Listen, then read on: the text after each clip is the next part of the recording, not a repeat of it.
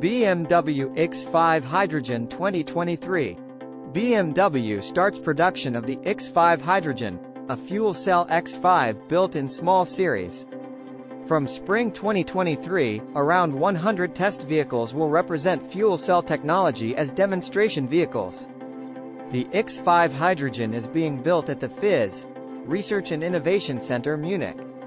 For this, normal X5 floor groups are revised, equipped with hydrogen tanks, 12 and 400-volt electrical systems and backup batteries. The fuel cell is installed in the front end, and an electric motor drives the SUV on the rear axle. In the future, an iX5 could possibly also be offered in large series, but probably not before 2025. Fuel cell with 170 horsepower power. The second generation of the fuel cell will be used in the iX5 Hydrogen, in which the continuous output has been more than doubled.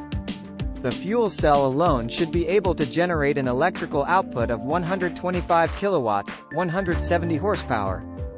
The hydrogen required to generate electricity is to be stored in gaseous form in two 700-bar CFRP high-pressure tanks. According to BMW, the tanks together hold up to 6 kilograms of hydrogen. So that there is always enough energy available for short intermediate sprints, the BMW buffers power in a battery under the trunk. Combined with an electric motor, the iX5 Hydrogen should deliver a system output of 275 kilowatts, 374 horsepower. BMW X5 with optical adjustments. The iX5 Hydrogen is immediately recognizable as a BMW X5. The modifications to the optics are limited. However, the BMW gets a lot of blue accents that are intended to distinguish it as a BMW i model.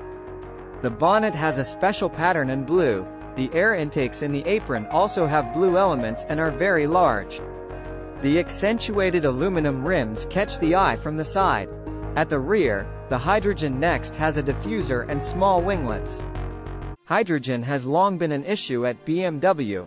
The fuel cell technology for the planned small series comes from a cooperation between BMW and Toyota.